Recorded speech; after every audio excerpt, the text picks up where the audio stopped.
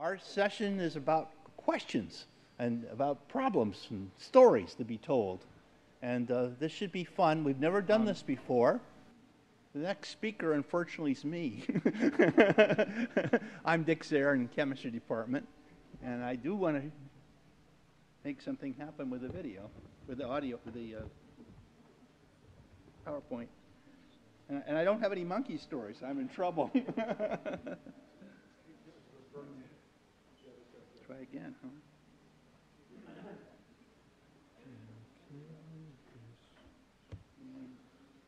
We got something.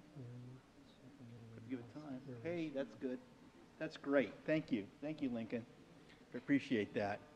The story I want to tell you about is something that happened to me on October the 12th, or 14th it was, of this year.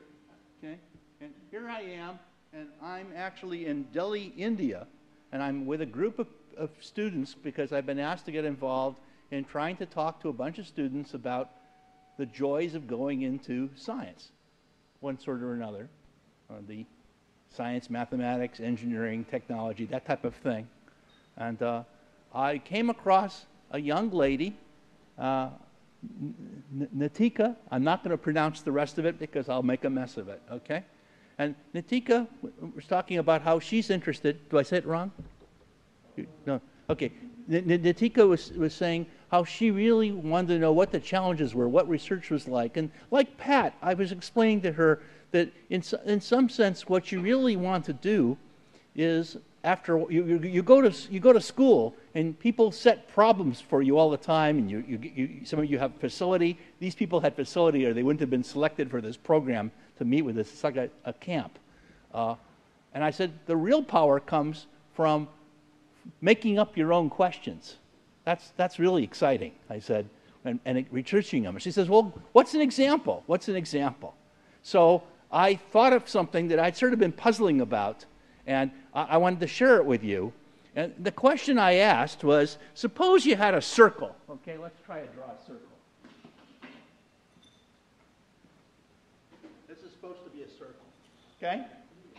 And I said, suppose you put charges that are confined to the circle.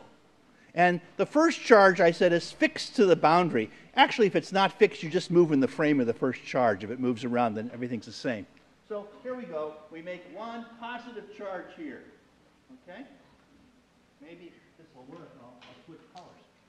Okay? So one positive charge here. And I said, where do the charges go if you keep adding charges to the circle? And I said, I bet at some point a charge hops into the middle. That's what I said to her.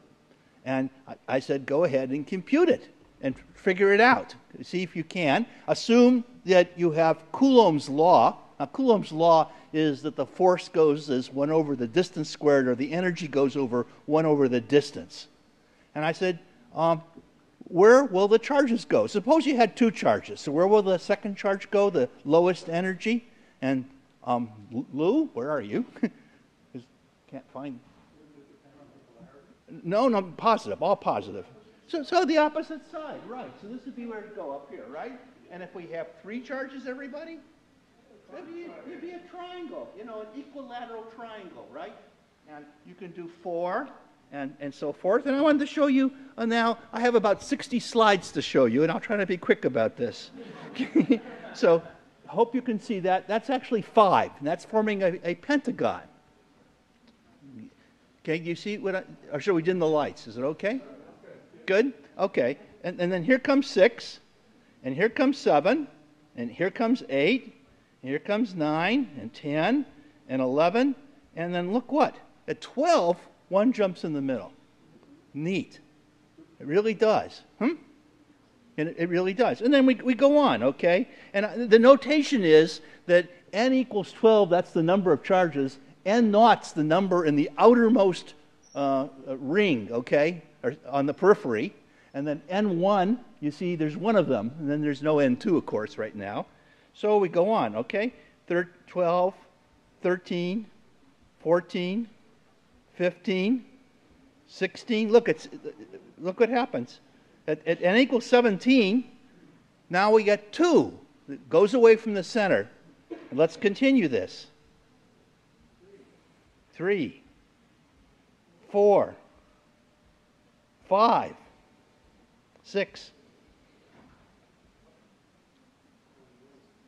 Interesting. Look, we've gotten one to go back into the center again, right? And these are actually her calculations. I wrote a computer program to try to get to this, and I've checked some of this. This is right. And now we got, look at this, 3 rings. And let's go on. I mean, you know, once we get going, I told you I had 60 slides, so we're going to, right? And pretty soon, you see where we are now? Yeah, it's very interesting is what I thought. And so the question is, can you make a generalization? And I said to myself, you know, this is really looking good. Because it turns out you can work out, it's some work, and I'm not going to bother to show you it. For a circle of capital radius r, okay, and the limit is the number of charges n goes to infinity, okay, you have a charge distribution, you have a charge density, and I'll call that rho of r. And rho of r is proportional to some constant involving the interactions of the charges, okay, and whatever other units you use to make things come out in the units you're working in, divided by 2 pi r, the square root of r squared minus little r squared. Little r squared is where you are in the circle, or the radius from the center. And so we see, if you look at this expression, that the charges pile up at the periphery. In fact, there's a singularity there, actually. Go to infinity classically. What else about this density? That it's also radially symmetric, just as we'd seen. So, of course, I then, you know, was led very much into the generalization that what we're seeing for finite charges would be, what? Concentric shells, right? Right? Sounds good. And so I thought, you know, I know what's going on.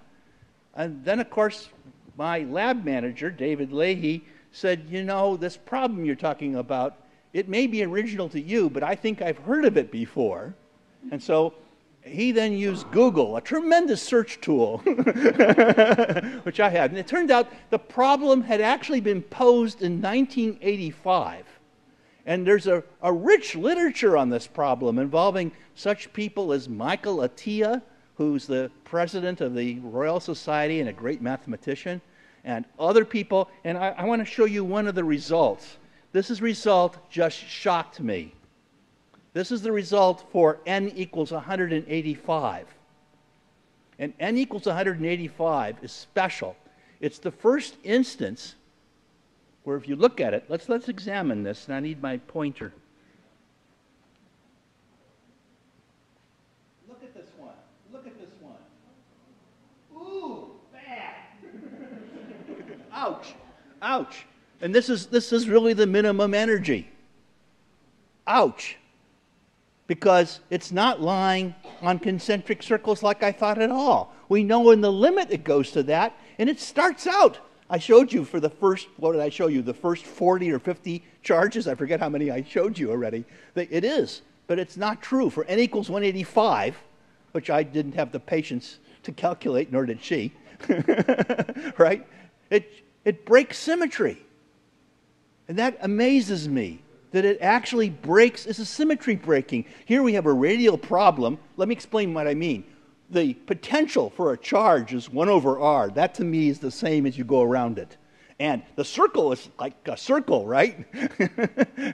And wow. We've seen them even go to the center, so just putting one in the center won't change the nature of the problem either. No. The one over the one at the very center is in the center, yes, but you notice it's off. It's off, and it's really so. And what's the conclusion from this that I've been learning, which I want to share with you? Well, not only humility, okay, but truth is a great flirt. And so there's great fun solving problems and looking at things, and it starts to show you. You might say, what is this all about? Is it math? Is it physics? Is it chemistry? You're supposed to be, after all, supposed to be in chemistry department, right? And well, it turns out there are problems involving clusters of atoms. and how you go from one atom of gold to the metal bar gold through clusters of gold. And we see all types of strange chemical behavior with clusters. And we're beginning to get an idea from problems like this how such things can come about. These so-called many-body problems are really hard. To say a little more, if I haven't used up all my time, interestingly, the circle is a bit pathological because you can prove, and see me later, that if you generalize the problem to a sphere, no point ever jumps in the center. They all stay on the periphery all the time. Fascinating, huh? Really fascinating. And so there's still even what looks like easy problems that you make up, etc. There's lessons to be learned from it. So I'm still having great fun with this. And that's enough of this. Thanks so much.